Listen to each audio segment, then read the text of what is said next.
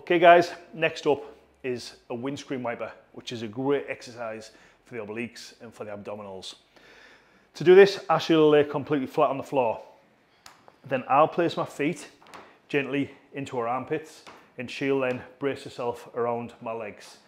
Now, if you note what she does here, her legs are flat with a slight bend and she's going to keep her toes pointing up at all times to keep her shins flexed. So she'll bring her legs up, see, her shins are flexed. I'm going to throw her down to the left hand side, she'll return to the centre and I'll throw her down to the right hand side.